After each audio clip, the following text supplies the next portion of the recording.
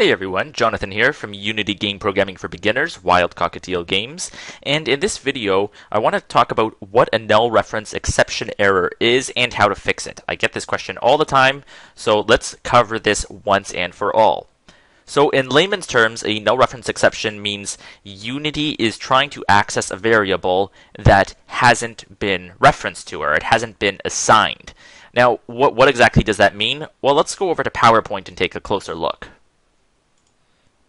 Okay, so in creating a variable, there's basically three steps. Number one, you're going to declare the variable. Number two, you're going to assign a value to it. And number three, you're going to use that variable in some capacity.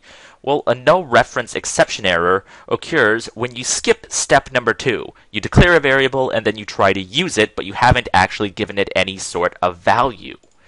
So, in other words, a null reference exception happens because you are skipping the second step of assigning it, and Unity is now trying to use that variable, and it's going, hey, what's up? This variable has absolutely no value. It doesn't mean anything to me.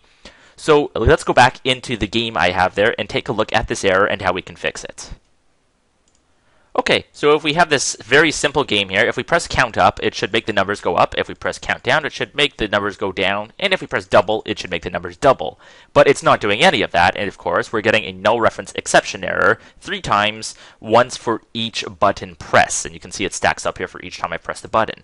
So if we double click on this, it will take us into MonoDevelop, and it will show us the exact line of code that's giving us the problem. And in this case, it's this myText.text equals value to string. Well, we declare the variable up here. This is step number 1. All right, that's step number 1. Declare. And here we go. Step number 3, use the variable. But there is no step number 2. And if we go back into Unity, we can see over here that indeed on the right-hand side of the screen, my text in the count manager is empty. So if we just drag this game text onto here and try to run it again, now, if we press count up, the values go up. If we press count down, it goes down. And if we press double, the values double. So not very exciting, but it works. Now, how about this toggle music button? Let's press that and see what happens. Oh no, it's throwing the same null reference exception error again, 2 times. So again, let's double click this and go into Unity and see where it's happening. So this time it's in reference to the audio source.play. So again, here we are. Step number 3 is we are trying to use it. Step number 1 would, of course, be up here where we've declared it. Declared the variable. But there is no step number 2. So if we go back into the inspector for the music manager, we can see, oh, there is nowhere to declare it up here. So that's another problem. Well, how can we drag it in? How can we drag an audio clip in if we haven't done anything? So if we go back into MonoDevelop, this time we're just going to get that reference through code. And under awake, we're going to type on the music manager, audio source.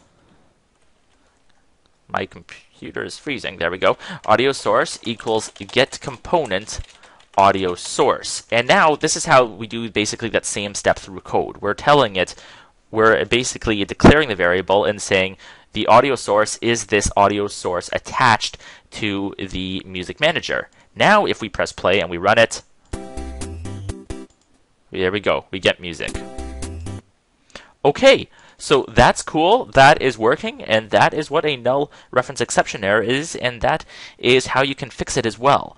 Now, one more thing I'll just mention here. If we go back into Unity and actually we'll just say here, first of all, we're going to remove this game text from the count manager, so it's going to throw this error back at us again.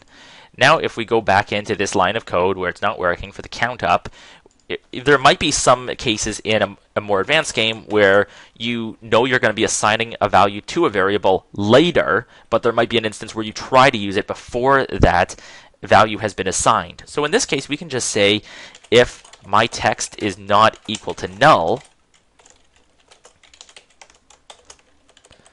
then to basically do this step. So if we go back in here now and test this out and press count up, we can see it's still not going to do anything, but it's not throwing this error at us either. And like I said, this is useful if you know that at some later point you're going to be assigning a value, but there might be some case where you're trying to use it, just a value hasn't been assigned yet. You know that's not a problem, but Unity sees it as a problem. So that's an easy way to get around that as well. Anyways, that's it for this video. I hope you found this useful. Please let me know if it was clear or if you have any further questions. Thanks for watching.